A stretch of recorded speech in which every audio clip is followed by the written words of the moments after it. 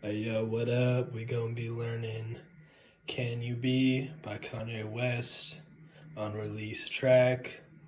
Let's get down to it, no bullshit here. Alright, so the first chord we gonna be playing, I think that's like a G minor or some shit. That's what you're gonna open it off with. That's that synth chord progression that we hear throughout the song. Then you're gonna take it to the D. And then contrary to this chord, you're gonna have that, but instead of this E flat here, you're gonna change it to a D. So here, it's literally this the whole time.